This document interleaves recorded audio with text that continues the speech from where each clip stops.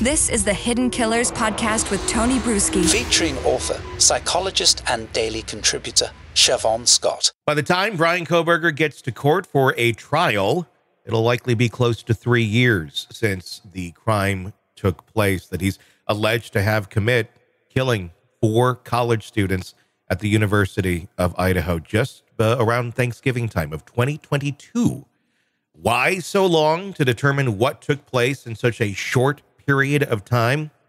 Well, it is a capital murder case. A man's life does hang in the balance. But still, why 3 years to determine what happened over the course of a few hours? There's a lot that they're going to have to dig through. Prosecution saying they've already gone through about 95% of the evidence, but still we're about a year out as of our recording of this, if in fact that is a date that they're going to launch this trial about a year from now. Joining me to discuss, Shavaun Scott, psychotherapist and author. I know neither of us are attorneys, but what's your take on the length of time that this is taking to get to an actual trial? And do we really need to wait this long? Or is this just kind of how our system works?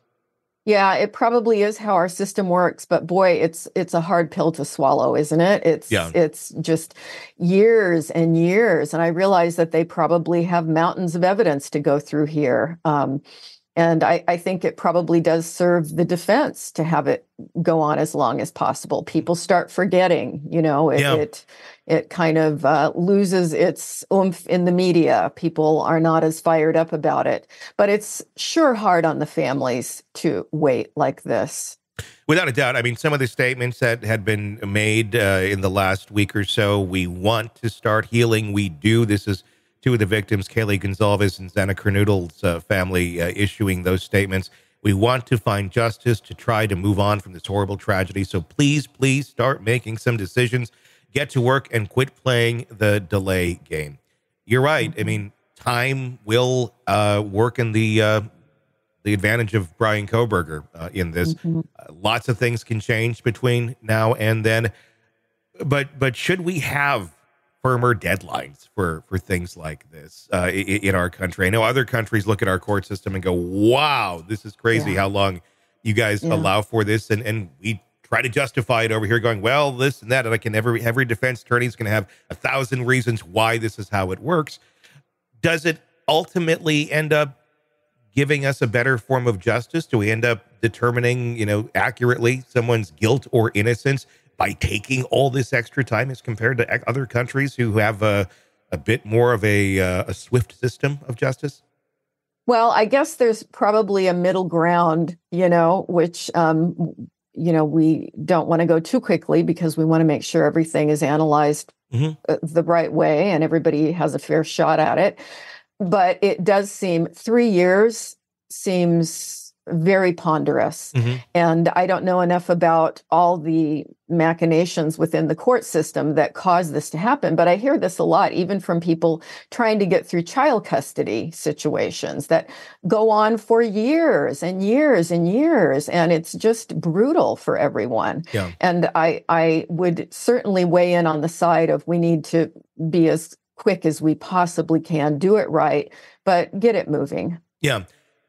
Ann Taylor, the attorney for Kohberger, it's still up in the air, still asking for that venue change, complaining that the local jury pool has been tainted by extensive inflammatory publicity.